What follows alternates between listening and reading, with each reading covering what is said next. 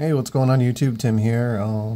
Sorry about not posting a video with the initial carving of this arm guard, which I mentioned I was going to do in the other video. What ended up happening is I had the video and I recorded it, tried to post it. I thought it was posted, then I erased it off my phone because I needed room for something else, and then realized that it hadn't been posted.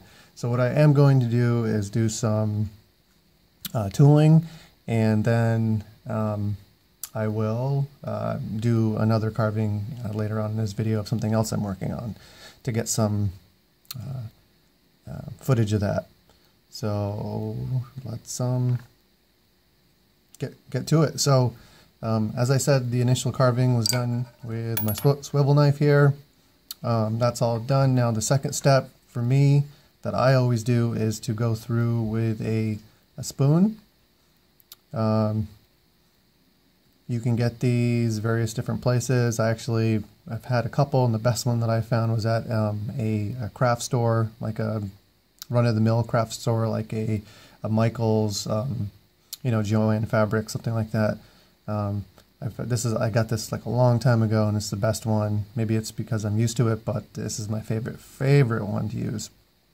So what I'll do is go back through and open all the lines that I previously carved with my swivel knife.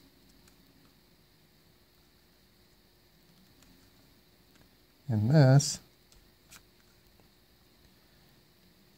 the point of this is to more easily get my edge beveler into the previously carved lines. Now, you can skip this. A lot of people go straight to edge beveling, but for me, this step, I've done it with and without, and this step tends to, well, no, it doesn't tend, it does help my work to look much more neater. And as you progress through your journey of leather crafting, you will see that all these small little things that you do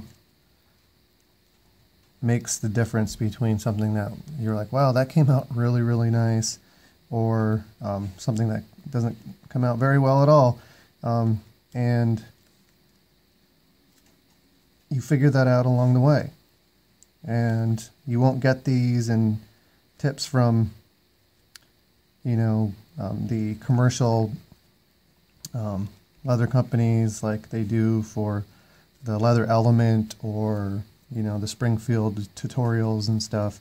The Tandy and the Springfield stuff are great resources for beginning, but when you're kind of beyond that, you'll notice that all the information that you get is pretty much the same.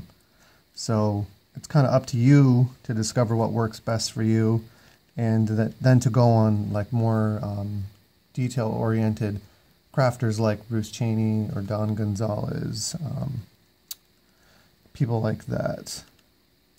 Because sometimes they even inadvertently give you some great tips that, they just kind of say it in passing, and you're like, that really, really does work really, really well. Like with Don Gonzalez, I do a little braiding work. Like here's a wallet I just made, and I do a little edge braiding here and there on stuff. As you can see here, got a round braid, and did some, I forgot what this one's called here, but what type of braid this is. But anyways, what he did in the video is that he used a blade to kind of skive a little bit to loosen up the leather thong, and he also did conditioned the leather thong before or after or before he did any of the braiding, and actually that works very, very well to be able to kind of get the piece of leather to sit down better. It's just it's a better method, and it's all in the prep. So this is all in the prep for doing some tooling. All right. Now, when I'm done this, I don't put it away because I do use it for detail work. This is also great for detail work. So getting a spoon is something that you should invest in if you're thinking about doing any carving stuff. If you're doing stamping or just, you know, building a basic wallet, you know, like this, you don't need a spoon because this is done by stamp and everything else is just you know, your basic crafting. But if you're getting into like the more artsy side of leatherwork, you definitely should be getting a spoon. All right, so edge beveling and mallets and hammers. All right, so you can get a whole different array of edge bevelers. Now for me, I mainly use these two. This one's more expensive. This is you know, the Craft Tool Pro series. This was again a generic one, but I actually like the way this looks. But what I usually do is I go through with this first, and I actually use this in more tight spots, and then I'll go around with this to make everything kind of come together. I don't use a mallet. I actually prefer using wooden hammers. I have a whole mess of them, but what I like doing, because any of you out there who use wooden hammers know that after a while they can get warped, and even like the little bits of wood starts to come off when you're using it. So I like to line or cover the tips with a little piece of leather, and then even when that gets worn out, you can just pop it off, sand this down, put a new one on. This is one I made, and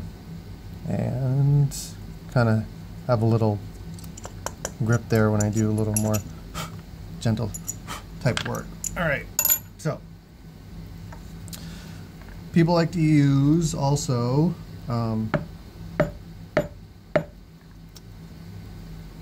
something to hold their work down to prevent it from shifting while they're doing their edge beveling, and sometimes I will do that depending on how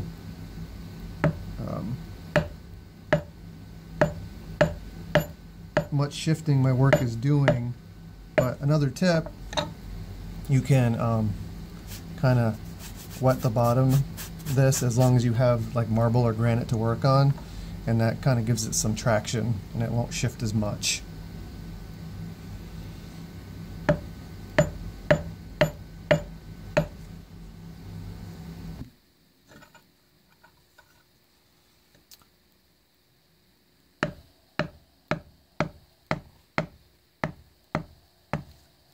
So with this initial pass, I'm not too worried about it, because as you can see right now, well, if I can focus, it's looking pretty choppy. The edge beveling is looking pretty choppy. But what ends up happening is I go back through with my other edge beveler, and it cleans everything right up, and it actually gives it a more rich texture. This gives it a more subtle texture, but actually a very rich shadow, which I enjoy, and I actually will use this on more detailed parts of some figure carving. But let me finish this up with this pass, and I'll show you how it comes together with my bigger one here. All right, so another tip that I would give you is making sure that you have a acceptable amount of moisture content, and that goes with you know, carving as well as stamping. Now If you have this too wet, it'll get mushy. If it's too dry, the impressions won't look right. And again, that's something that you'll have to figure out in time. Kind of just play with a little bit and you'll see which comes out the best. So I'm going to go ahead, and again, you can see this doesn't look great. It's very choppy, but that's my initial pass. I always do at least 2 passes, sometimes 3, and it takes time, but it's definitely worth doing it that way, in my opinion. I feel like the work comes out a lot neater.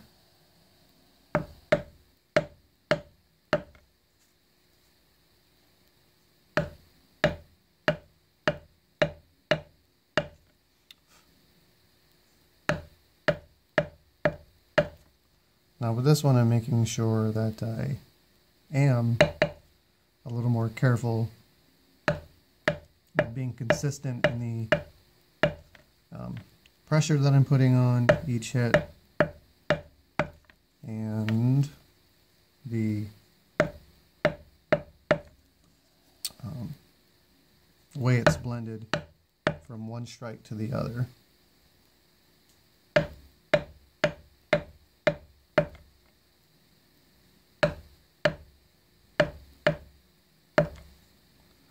As you can see, shadowing is getting darker,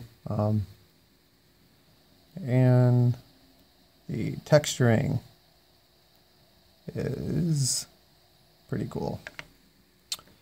Let's see.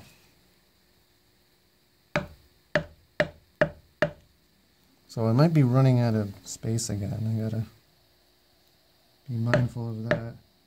But what I'll do, I'll finish this up, and hopefully I'll have enough room to do a quick carving.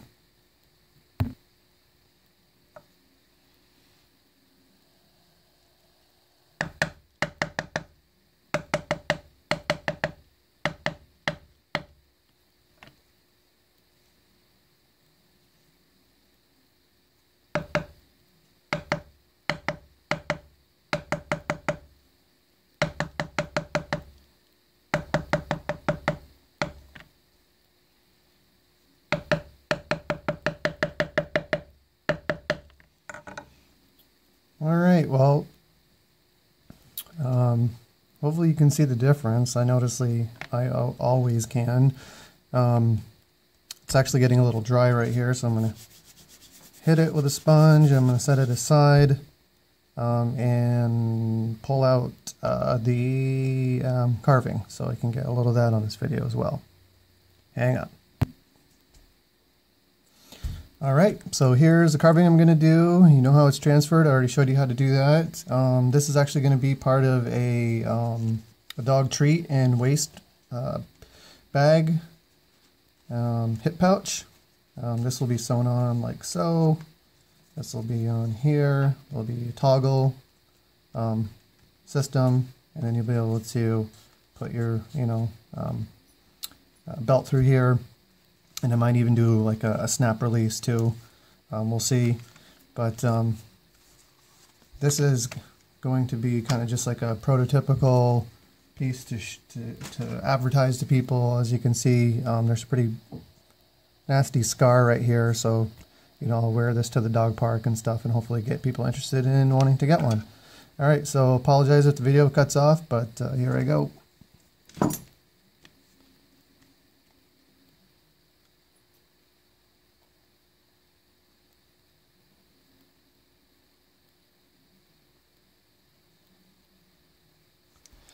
And this actually is modeled after my dog, which if you saw the video from yesterday, you saw her there. Being a pain in my butt.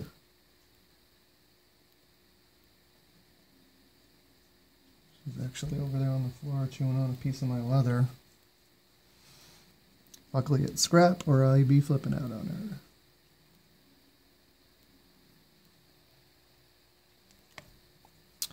And this is an original drawing that I did. And hopefully it doesn't sound annoying when I say that all the time, but I can't stress enough that just get your pencil out, do some sketching.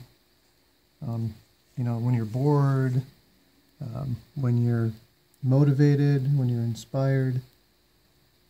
And always be on the lookout for, you know, things in your life that, you know, make you want to create. Don't feel like you can't borrow ideas from people, because artists are great thieves. They're always taking other people's ideas, you know, but taking an idea and making it yours is what makes it art. And this is my opinion, but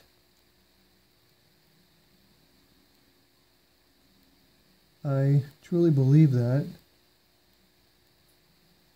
because where would we be if we couldn't imitate? You know, where do you think the frickin' saying that art imitates life comes from? All right. Just about done here. This is about a, I don't know, 6-ounce veg tan, and it's very easy to carve, so actually I'm kind of going real easy on this because I don't want